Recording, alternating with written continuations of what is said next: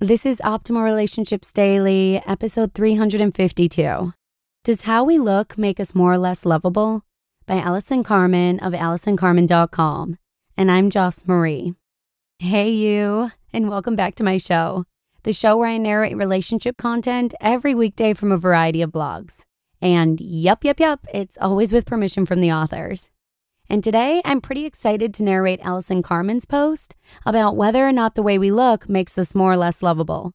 And I'm excited about this one because I think many of us struggle with self-image issues on a daily basis.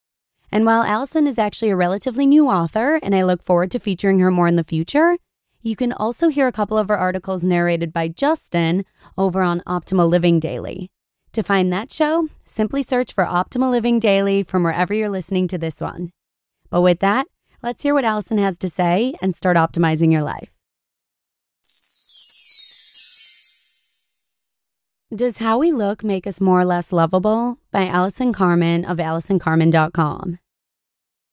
I was at a party a few weeks ago, and a 40-year-old woman was talking to me about how she was trying to get back to her 20-year-old body with a new exercise plan. As if it were the most obvious thing in the world, she stated, "I am just not happy with my body anymore." The minute I heard her say this, I immediately felt compassion.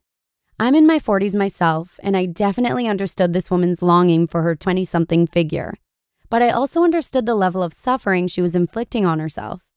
I learned a long time ago that there are thoughts that take us right to pain and misery, and I'm not happy with my body is one of them. The mystery of when some of us begin rejecting our physical appearance is a complicated one. It might begin in childhood, or with the onslaught of images of men or women from advertising campaigns, or the experience of noticing ourselves or others getting more or less attention because of appearances. For a while, we can manage the need to look good, but as we age, the gap between these images of how we should look and how we actually do look can grow wider. The aging of our bodies brings to the surface one of our biggest internal struggles, that we must be a certain way to be loved. If we choose to reject our bodies, it initiates an unending inner dialogue that we are never good enough, pretty enough, or just enough in general.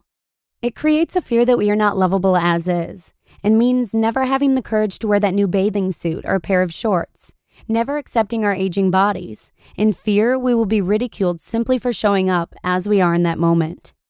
I realized a long time ago that if a thought was creating suffering in my life, I really needed to examine that thought.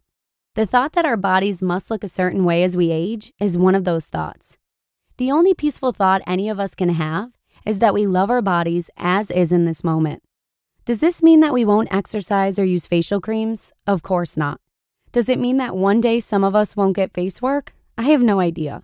But what I do know is that embracing our bodies in this moment allows us to walk through life in a state of acceptance.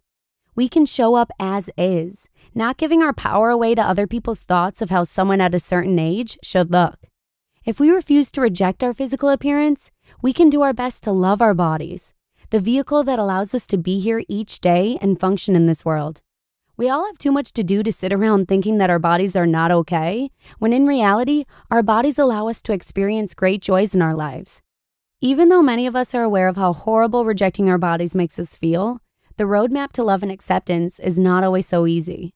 Here are some tools that my clients and I have utilized to help honor our bodies and paths in life. I hope it is helpful with your journey of self-love and acceptance of your body, and you can find greater ease and joy in everyday living. Number 1, at least once a day, express gratitude for the body that allows you to experience everything that you enjoy in life. If you find yourself getting down about your physical appearance because you are shopping for clothes, going to a party, and don't like what you are wearing, or even seeing an advertisement that makes you feel down about yourself, start the list of gratitude of what your body does for you every day. Feel true appreciation for your legs that allow you to walk, your eyes that allow you to see, and your arms that allow you to express yourself. Keep doing the exercise with different body parts until you feel lighter and gratitude fills your heart. There's a good chance that wherever you are, you will feel stronger internally and more secure about your physical presence. Number 2, during a quiet time in the day, examine some of the thoughts that make you feel bad.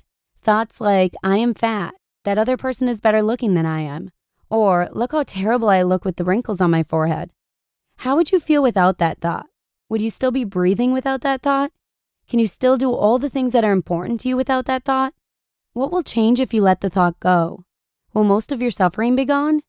Ask yourself these questions.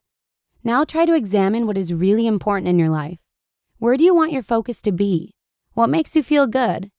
Without these negative thoughts about your appearance, you might feel light and joyous. The more you create awareness about these thoughts that come and go, the more they become less meaningful to you. What is really important will start to take center stage. And number 3, try to take some long, deep breaths when your mind starts having all these negative thoughts about your physical appearance. Our thoughts and emotions often control the way that we breathe, and the way we breathe often affects how we think. Try to slow it all down with your breath and equally distribute your energy throughout your body. Your mind will calm down a bit, and you will be more likely to remember the 2 previous exercises, especially gratitude for what your body does for you every day. Isn't suffering less and accepting ourselves the ultimate in self-improvement? Maybe we are perfect just the way we are. Now, that's a thought that feels good no matter what our age. You just listened to the post titled, "Does How We Look Make Us More or Less Lovable?" by Allison Carmen of AllisonCarmen.com. Self-acceptance is so crucial, and once we can do this, confidence follows along with it. And I totally understand that some days are easier to accept ourselves than others, but hopefully Allison's tips will help make the process to acceptance a bit easier on those days when it's more challenging. So good luck, and know that I'm here right along with you. But with that, let's get the show wrapped up. Thanks for listening, and hopefully I'll see you again tomorrow with an episode from a guest author on Love's a Game, where your optimal life awaits. Hello, Life Optimizer. This is Justin Malik, creator and producer of this podcast, but also Optimal Living Daily, the show where I read to you from even more blogs covering finance, productivity, minimalism, personal development, and more from incredible bloggers like Derek Sivers, Zen Habits, Mark and Angel, The Minimalists, and all the ones you hear on this show too. So if you enjoyed today's episode and like taking amazing blogs on the go, come on over to Optimal Living Daily and subscribe to that one too. And together, we'll start optimizing your life. You've been listening to Optimal Living Daily. Be sure to hit the subscribe button to stay up to date on each new episode, and head to oldpodcast.com. That's OLDpodcast.com for a free gift, as well as more actionable tips and resources to help you maximize your potential. Thanks for joining us, and remember, your optimal life awaits.